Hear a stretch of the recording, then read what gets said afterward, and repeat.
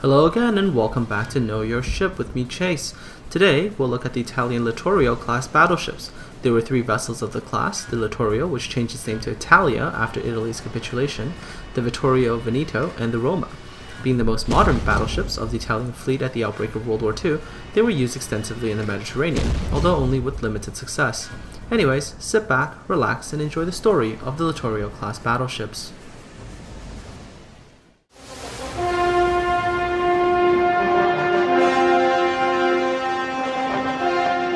In 1934, Italy further increased tensions by building three powerful battleships.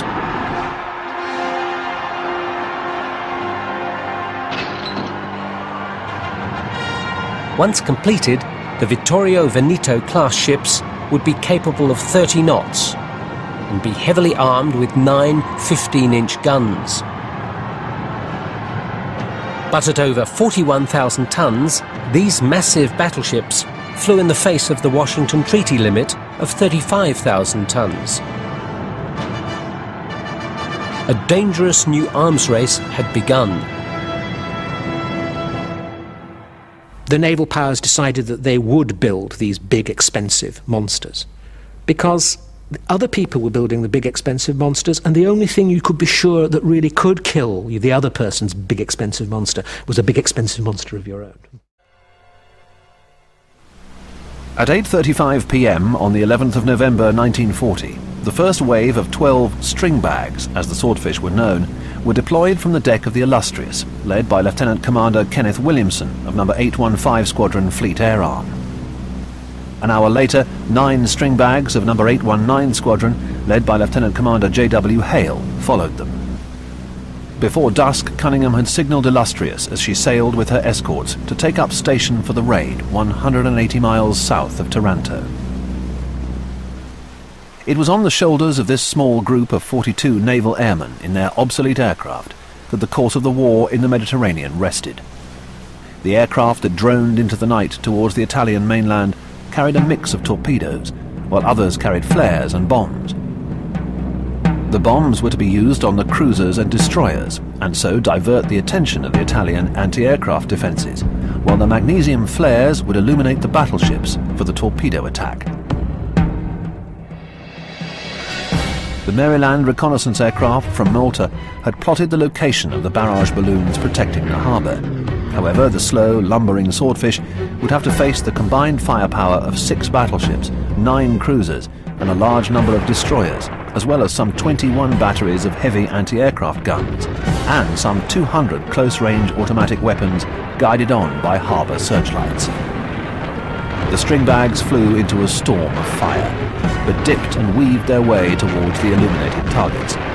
2 were shot down, but as the last aircraft flew out of the barrage of anti-aircraft fire, 3 Italian battleships were leaking oil into the harbour. The new battleship Littorio had suffered 3 torpedo hits, and the Giulio had been hit once. They would be out of action for 5 to 6 months. The third battleship Cavour was beached and awash with water lapping round its forward turrets. It was never seaworthy again. At a stroke, the battleship strength of the Italian fleet had been halved. Lieutenant Commander Kenneth Williams, who led the first wave, was shot down, and he and his observer were taken prisoner. A second Swordfish was also destroyed, and the crew of 2 killed. By 2:50 a.m. on the 12th of November 1940, all of the remaining aircraft, some riddled with shrapnel, had returned to the Illustrious. For the loss of 2 British aircraft, the balance of naval power in the battle for the Mediterranean had been shifted in favour of the Royal Navy. The following day, every seaworthy Italian ship in the harbour left for safer berths on the Italian west coast, reducing the threat to British convoys. It was a daring and successful operation that proved to be a turning point in naval history.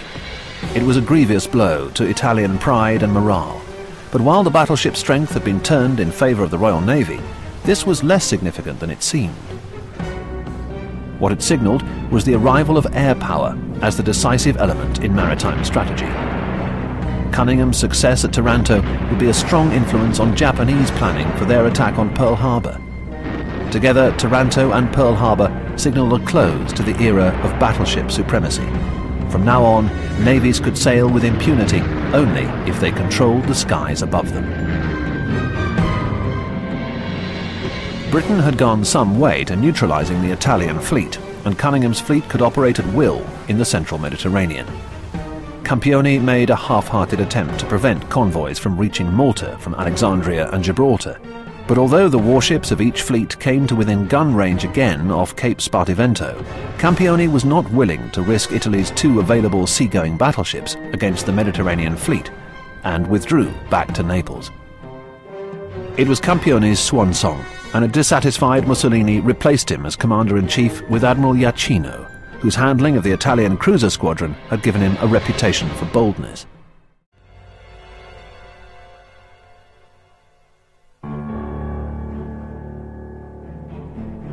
In late March 1941, ultra-decryptions of Italian naval traffic told Cunningham about an attempt by the Italian fleet to intercept British convoys ferrying luster force to Greece. Cunningham diverted the threatened convoys and ordered a force of 4 cruisers and 9 destroyers to lie in wait while he sailed from Alexandria with his battle squadron and the newly arrived carrier Formidable, carrying 24 aircraft including 13 Fulmar fighters and 4 Swordfish torpedo bombers. On the 27th of March, air reconnaissance indicated that the Italian Navy was at sea and heading towards Crete. Admiral Iachino sailed with 3 battle groups, one of which included the battleship Vittorio Veneto. His aim was to attack merchant shipping and convoys, and if the situation was entirely favourable, to engage British warships. Cunningham's cruisers made the first contact, and came under fire from the Italian battleship's 15-inch guns. Cunningham engaged her with aircraft from the Formidable, and harried her with his cruisers, causing the Vittorio Veneto to break contact. A second strike of 3 albacores and 2 Swordfish of No. 829 Squadron hit the battleship and reduced its speed, killing Lieutenant Commander J. Daliel Stead. RAF bombers from Greece also launched a series of attacks against the Italian fleet without success. This was the first instance of cooperation between the RAF and the British Mediterranean fleet against an enemy fleet at sea. Cunningham ordered a third strike, but the 8 aircraft were unable to hit the Vittorio Veneto, being put off by the combination of anti-aircraft fire, searchlight dazzle and smoke. But in the melee that followed, they torpedoed and disabled one of the escorting cruisers, the Pola. Cunningham believed the Vittorio Veneto to be damaged and was determined to accept the risk of a night action in bringing it to battle. At 9:11 p.m, radar on the Valiant picked up a vessel on its screen that was stationary in the water. The British battleships Warspite, Valiant and Barham closed with the unknown enemy, but instead intercepted 2 8-inch gun cruisers, Zara and Fiume, which were coming to the Pola's aid. With the help of searchlights, all 3 battleships poured broadside after broadside into the surprised cruisers, who with guns fore and aft were totally unprepared for a night action. As turrets and other heavy debris whirled through the air and splashed into the sea, before long the ships themselves were on fire from stem to stern. Both ships were sunk, and in searching for the elusive Vittorio Veneto, Cunningham's destroyers came across the disabled Pola, and after taking off her crew, sunk her with torpedoes. The loss of 3 fast heavy cruisers, 2 destroyers, and 2,400 officers and men, in return for the British loss of 1 aircraft and its crew, was a further blow to Italian pride. Alle ore 14:41, dopo essere stato decifrato, il messaggio di Supermarina venne consegnato all'ammiraglio Bergamini. Gli ordini erano di invertire la rotta e dirigere per Bona. L'ammiraglio Bergamini ordinò immediatamente di accostare ad un tempo di 180 gradi a sinistra. Alle ore 14:46 la velocità venne ridotta a 18 nodi e venne assunta la rotta di 285 gradi, che era la rotta di sicurezza necessaria per uscire dal Golfo della Sinara, per poter poi accostare a sud verso Bona.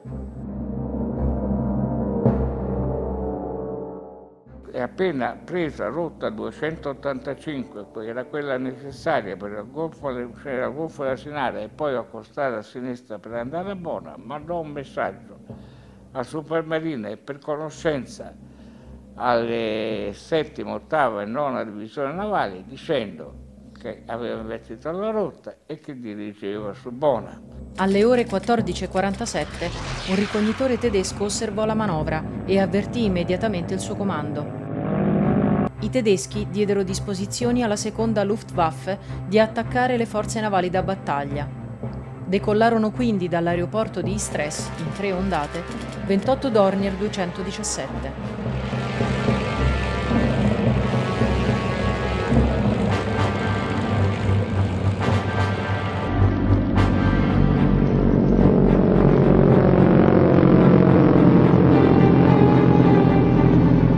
Alle ore 15:15 venne avvistata la formazione aerea in avvicinamento, formata da 11 bombardieri. Dato il rilevante numero di velivoli, il comandante in capo alzò a riva il segnale P3, che significava posto di combattimento, pronti ad aprire il fuoco. Alle ore 15:37 i primi 5 aerei tedeschi avevano superato il punto previsto per lo sgancio delle bombe e quindi dovevano considerarsi in allontanamento. Fino ad allora, infatti, il bombardamento avveniva da 3.000 metri di quota su un sito di 60 gradi.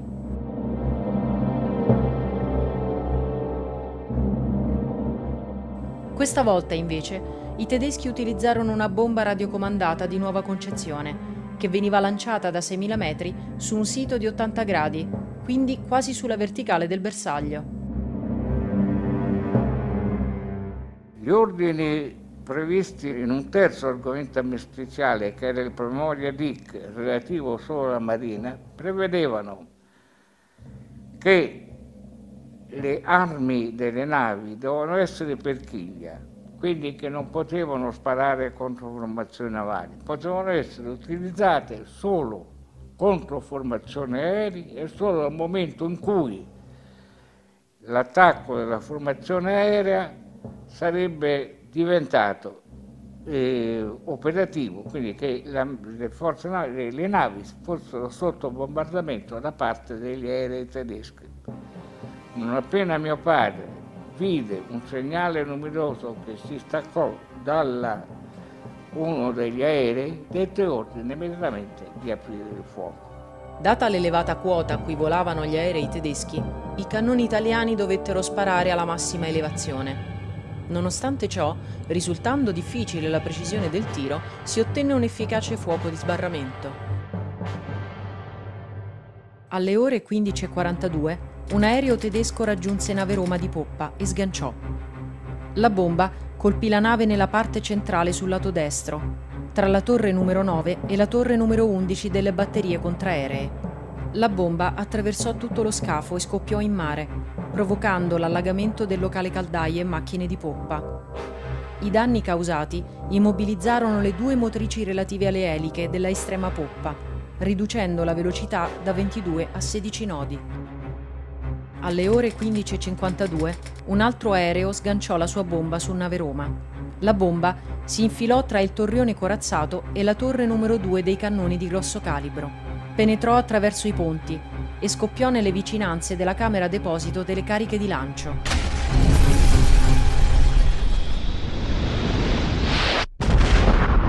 Abbiamo rappresentato schematicamente quanto avvenne per evidenziare la drammaticità dell'evento. Si creò all'interno della nave una pressione tale da scaraventare al di fuori della sua sede tutta la torre numero 2, presumibilmente uccidendo all'istante i 40 uomini di servizio all'interno. La torre, dal peso di circa 1500 tonnellate, venne lanciata in aria e ricadde in mare. Anche le motrici di prora si bloccarono e la nave proseguì solo per abbrivio. Si alzò una densa colonna di fiamme e fumo che raggiunse gli 800 metri di altezza e che avvolse completamente il torrione corazzato. Tutto il personale destinato al torrione morì immediatamente. L'ammiraglio Biancheri, rendendosi conto della tragica situazione in cui si trovava la corazzata Roma, dette disposizione ai cacciatorpediniere della 12ª squadriglia di dare soccorso al comando in capo delle forze navali da battaglia. Il comportamento del personale della corazzata Roma fu esemplare. Moltissimi furono gli episodi di abnegazione per salvare i compagni feriti, così come fu encomiabile l'opera degli ufficiali e dei sottufficiali che riuscirono a mantenere la calma e l'ordine. Molti persero la vita pur di dare soccorso ai compagni rimasti intrappolati. La nave cominciò a sbandare sulla destra e a un certo momento l'ufficiale di Stato Maggiore più anziano, che era il tenente Rivascello, incise la rocchetta, dette ordine di abbandonare la nave. Subito dopo la nave si spazzò in due e i due tronconi si inabissarono. L'ammiraglio Biancheri, nel suo rapporto di navigazione, descrive questo momento in questa maniera. Vedo il personale del Roma che in maniera tranquilla si sta dirigendo verso poppa. Alle 16:11 la nave si inabissa. Nave Garibaldi e nave Montecuccoli, che facevano parte della 7ª divisione navale, defilano rendendo gli onori alla nave morente. L'ammiraglio Oliva, a seguito della scomparsa dell'ammiraglio Bergamini, assunse il comando della flotta quale ammiraglio più anziano nel grado. La flotta proseguì con rotta verso ovest in attesa delle istruzioni da Supermarina. Fu sotto attacco dei bombardieri tedeschi fino alle ore 19:40, ma l'unica nave colpita risultò l'Italia, riportando danni non gravi, dato che ad ogni attacco le batterie contraeree aprirono il fuoco, contrastando efficacemente l'azione tedesca. Alle ore 21 le forze navali da battaglia accostarono a sud e il mattino dell'11 settembre giunsero a Malta. And that's all, folks, for this episode on the Littorio-class battleships. I hope you enjoyed it. And I kind of apologize for the Italian documentary. There wasn't really that much footage about this particular class of battleships. I tried my best, and this is what I could find. Also, I didn't really speak Italian, so I couldn't fully voice over the, I guess, native-speaking Italian person doing the narration. Couldn't do that, and I apologize. I did put subtitles on there for you, so hopefully it gives you the good idea in the final moments of the battleship Roma. Aside from that, don't forget to like me on Facebook and subscribe to my channel, as I will be uploading more episodes in the upcoming days and weeks. Aside from that, I hope you all have a wonderful weekend, and yeah, see you all on the high seas when the game comes out. Take care.